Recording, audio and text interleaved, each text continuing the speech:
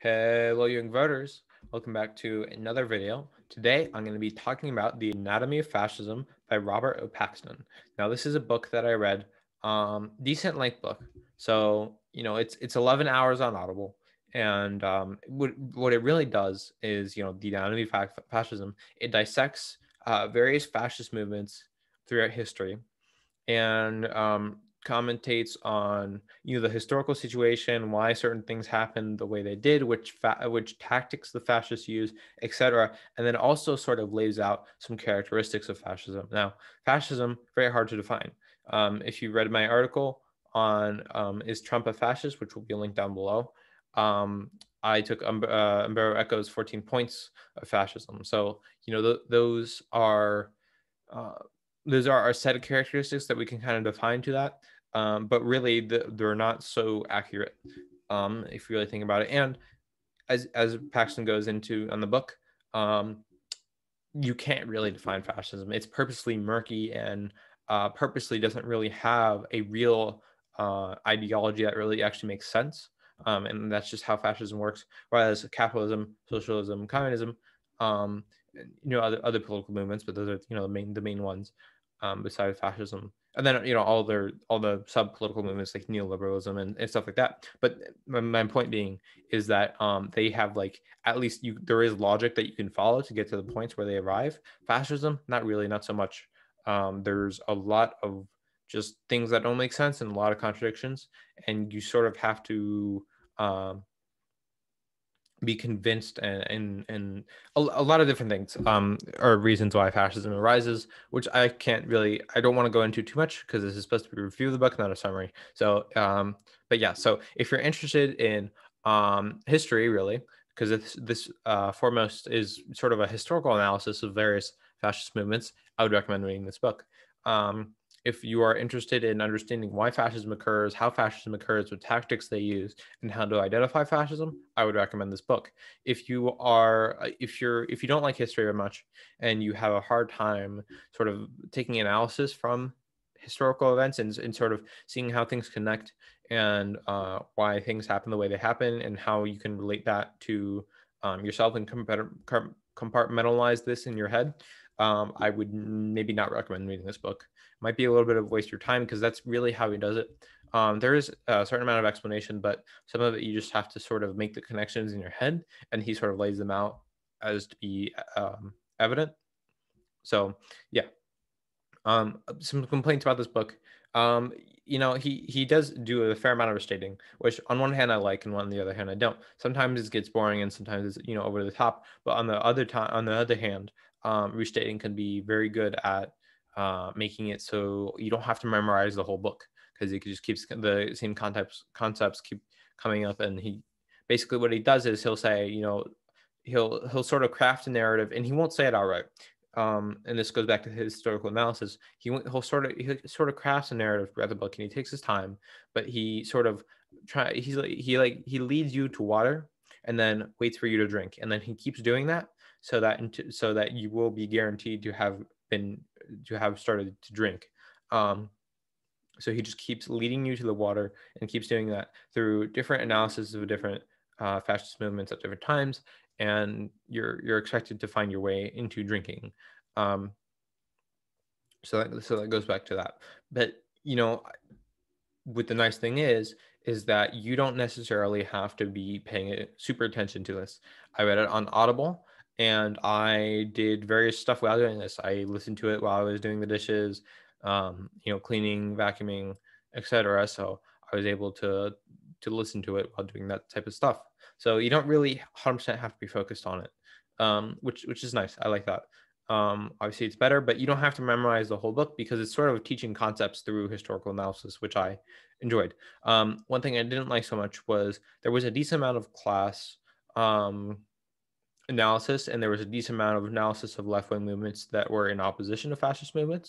And obviously that's very important because it's sort of the central idea, one of the central figures behind the fascist movement. So while he does have some class analysis and he does have some left-wing analysis, and it's enough, I don't have a problem with it. it's plenty. I think, and he's not a particularly left-wing author, so it's, it's honestly better than expected, really. So there's a decent amount of class analysis, a decent amount of analysis of left-wing movements that were in opposition to it. To see a little bit more would have been nice, but not necessarily required, really, at all. He does economic analysis as well. So if you sort of, if you want to take it from if you want to look at it from a Marxist perspective, then you might have to know some stuff beforehand about fascism and class and stuff like that. But if but as a general perspective, it's totally fine, and that's how I went through it, and that's how I enjoyed it. But if you are looking to see from a Marxist perspective, this isn't necessarily a source that will fulfill that. But I think, honestly, I think sometimes Marxist perspectives on fascism can be a bit misleading, and sometimes a bit, a bit diluted, and a bit there's a lot more bias there, because obviously, Marxism and fascism did not mix whatsoever. Besides, even though some on the right may say Hitler was a socialist and so was Stalin, that is completely not the case, and that is just absurd. And Marxists and fascists have a long clashing history. So I feel like when Marxists sometimes write about the fascists, they sort of get clouded by their own background, and I think I enjoyed this analysis a little bit more than I feel like I would have through a Marxist analysis. I haven't really read much, but I have, I've seen, I've sort of absorbed what the ideas might be around fascism from different publications and stuff like that. So, and I've read passages, but I haven't read a whole 11-hour book on it, and I probably don't intend to, because I don't necessarily agree with their whole framing of things. So, kind of would be counterproductive. So, anyways, so yeah, I think those are most of my thoughts on the anatomy of fascism. Fantastic book. It's cited a lot. It's one of the foremost books on fascism, really. And I think if you want to understand fascism, this is probably a must read. If you consider yourself to be a historian, maybe a political historian, this is really a must read. I think it does a fantastic job of cataloging and helping you understand in a fairly simple way, in a way that you can understand fascist movements, because it's just immensely complicated. And I think it does a fantastic job. Like I said, Paxton is often super cited in discussions talking around fascism.